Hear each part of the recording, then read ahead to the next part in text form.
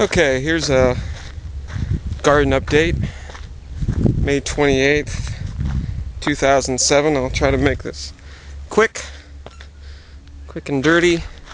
Nothing too much. Things just continue to kind of grow. I guess one of the more exciting things is that the strawberries have, and I don't know if you can see that or not, but they've developed little runners.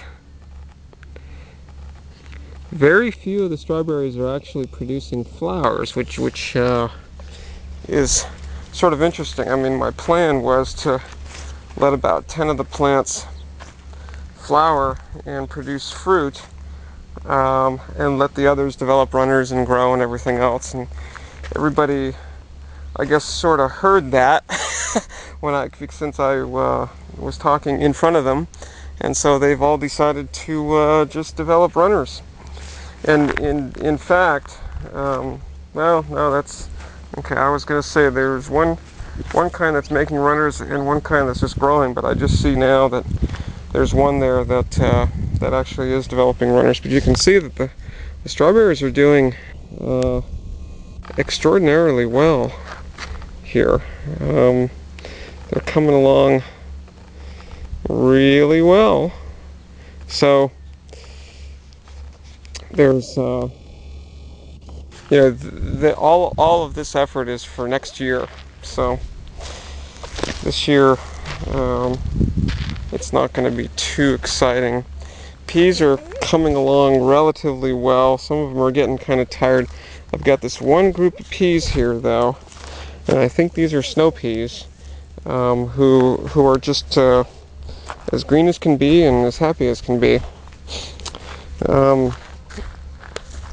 The mustard has all gone to flower, and I don't know if you can see little Mr. B there on that flower working away. So there's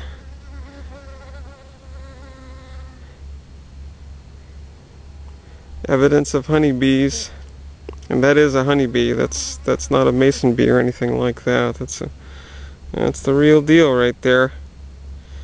And well, he's sort of the only worker at the moment. I'm also noticing here, I don't know if you can see that or not, but those are aphids. So we have a little aphid infestation here on the mustard plants. Probably, most likely because these guys are feeling a little stressed. I mean, it's pretty hot, it's not their season. All or most of the radishes are in full flower and going to seed. You can start seeing the seed pods here doing quite well. So I'm going to get a lot of seeds from those. Under here, let's see what we've got. We've got lettuce, some red leaf lettuce called red sails, and we have kohlrabi, which are coming along well. They're kind of small, baseball size now. And look at that lettuce, isn't that beautiful? Absolutely gorgeous. Gorgeous lettuce. And let's see, over here is tatsoi, which is also doing extremely well. And I think this is broccoli. I don't know how well the broccoli is going to do. It's pretty warm. The heirloom dent corn is doing well. Some of them are actually getting their top tassels already, which I don't know if that's good or not, but it's going along. We're doing a little experiment here. You can see here that I have planted a row of, these are called Iroquois melons. They're a native sweet melon, also heirloom. Okay, so let's go over to the other area.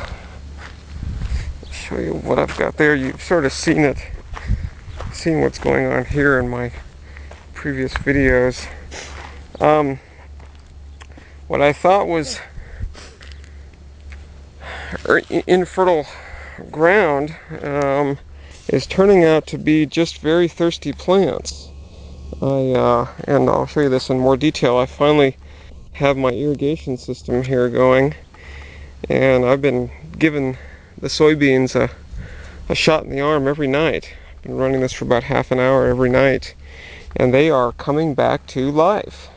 So I'm very pleased with that, extremely pleased with that. I was worried that I'm going to lose them. Let me quickly show you the irrigation system that I've got set up here. It's coming from the hose over here to a PVC pipe, and then I've got these gizmos here,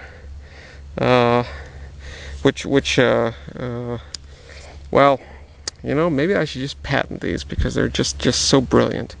But anyway, there's a valve on each row that I can turn on and off each row. And so the water, this is sort of the main line here. Water comes up and goes down that way and down off to your left. And I'm doing that all the way down. I don't have all of them made yet. I ran out of emitters. I mean, each one of these rows, I'm doing an emitter every foot.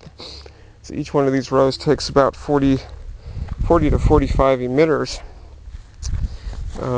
So I've just got emitters on sort of the bare essentials at the moment.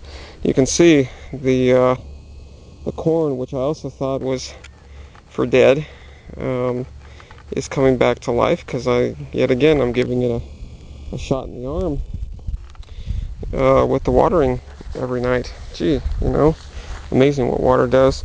You saw in my previous video the yucca flower stalks that I'm going to use for poles for my pole beans. Pole beans will be going in the next couple of days.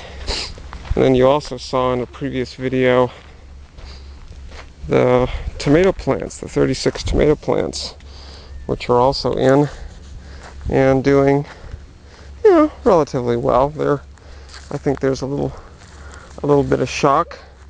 Maybe I should show you some of my workers. Yes, I do have unpaid employees here, and they are working hard, doing their thing, and doing my thing. They're keeping the place nice and clean. I appreciate these guys, I really do, believe it or not, I really do. I don't know what I would do without my ant friends. Anyway, the tomatoes are doing pretty well. Potatoes are not, but I think again they just need water. And the asparagus is also doing quite well. I don't know if you can see those guys or not. Okay, well, that's the garden update for today. Oh, one more quick thing. The grape is coming along quite well. Look at him. Isn't that fantastic? So I think probably not this year, but next year we're going to have grapes. This guy is coming out finally. We're doing good.